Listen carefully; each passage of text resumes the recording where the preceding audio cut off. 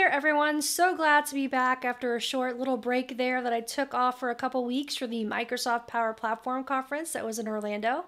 Just want to do a quick shout out to everyone that follows me on this channel that I was able to meet in person at that conference. It was a great event and I loved meeting you all. Now today I'm going to talk about the Power Platform Hub.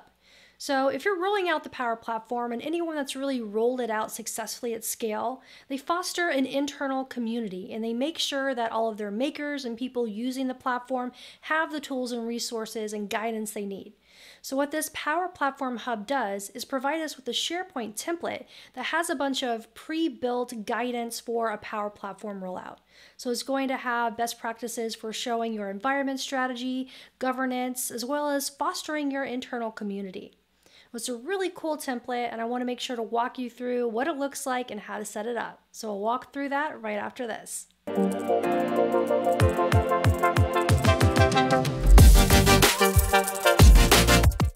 So before we dive in, everything that you need to be able to set up and configure this Power Platform Hub is available here on Docs. So I'll provide a link to this documentation in the video description so that you can follow along and set this up inside of your tenant.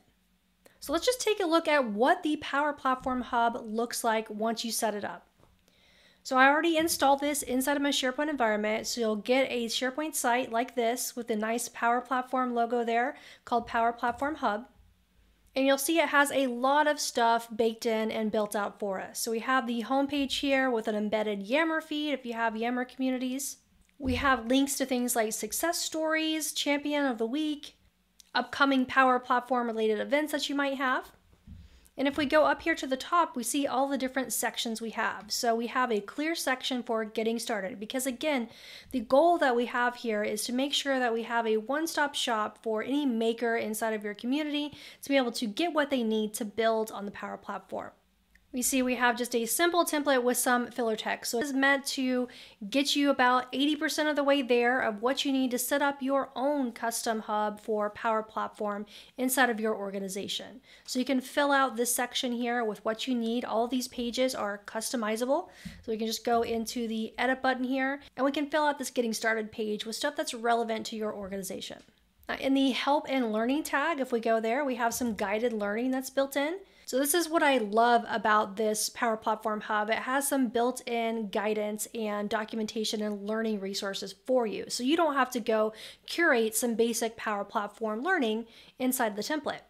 And I like how it separates it out between beginner, intermediate, and advanced learning. So no matter where your makers are coming from in their knowledge of the Power Platform, you have some guided learning for them to get started.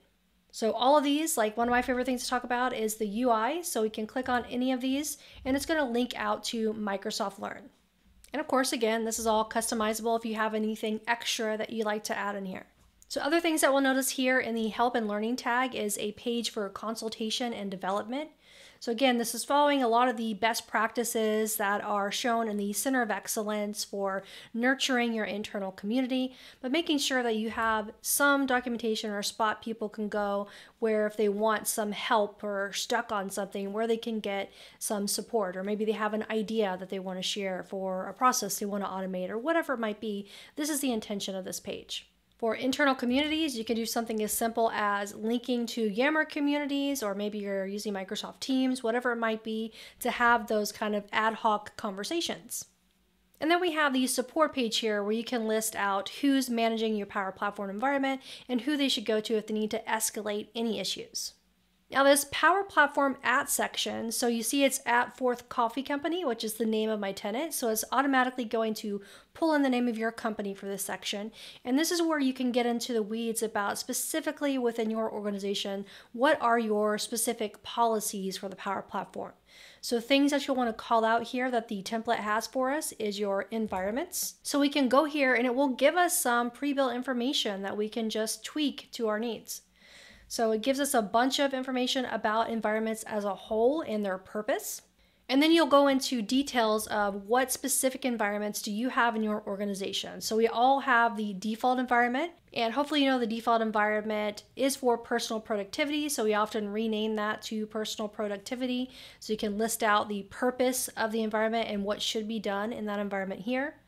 and then any other environments that you have. You can have a section for custom environments and how one goes about creating custom environments and what restrictions you might have in place at your company.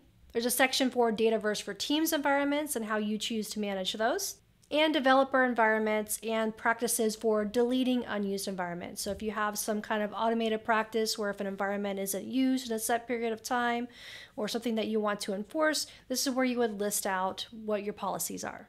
If we go back up to the tab here, we have another section for data loss prevention policies. So you want to be clear and communicate to all of your makers what data loss prevention policies that you have in each of your environments. So this will provide you with some out-of-the-box information here on what data loss prevention policies are so that your makers can be aware of that, as well as going into the weeds per environment, which specific policies that you might have. There's another placeholder here for moving resources. So what are your policies for moving solutions between environments?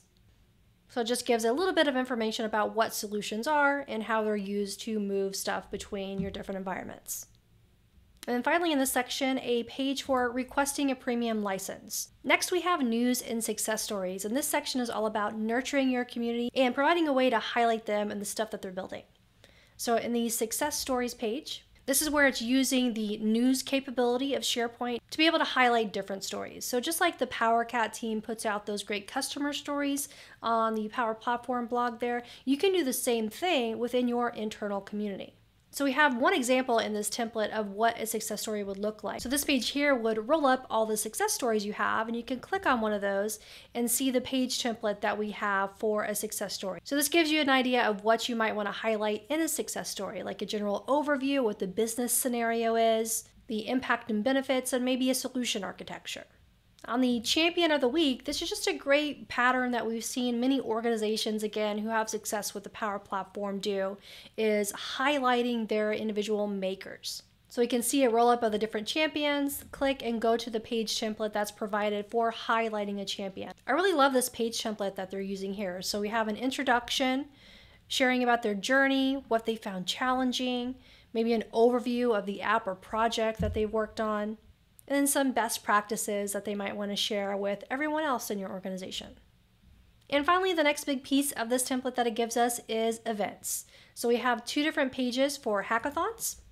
So you can link out to a hackathon planning workbook, and you can highlight your upcoming hackathons here. These are, again, another custom pages where you can describe what you're hacking, have a countdown timer for when the hackathon is, and give a little bit more information about how to register and all of that. And then on the office hours, so that's another good practice to have to really foster an internal community in addition to ongoing training through hackathons, being able to have office hours where people can go to bounce ideas around, ask questions and all of that. So this is a page where you can see all the upcoming office hours and even highlight, if you record your office hours, those video recordings.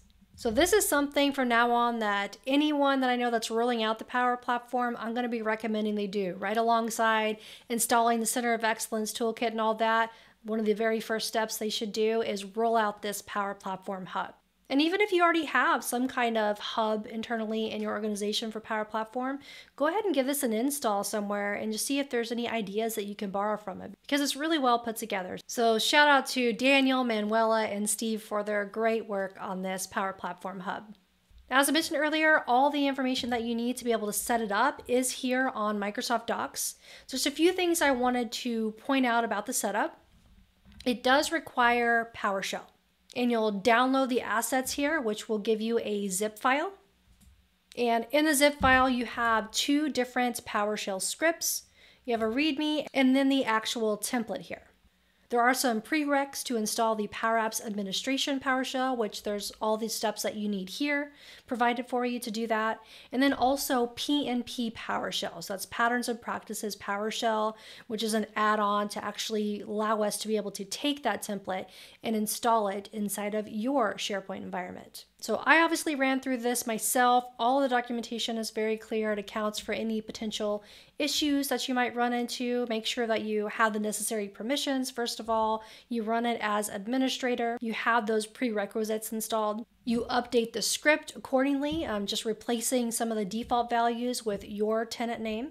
And the only issue I really ran into was an execution policy issue. So it's pretty simple to resolve. And they have documentation right here in the docs page on how to resolve that and how to change your execution policy to be able to run the script correctly. So that's really all there is to it. I will provide a link to this docs page so you can download the hub. I hope that you download it and give it a try, and I'd love to see what you think about it when you install it and if you use it in your organization. So drop me a comment, tweet me on Twitter, shoot me a message on LinkedIn, and let me know if you try it and what you think. Thanks so much for watching, and I'll catch you in the next video.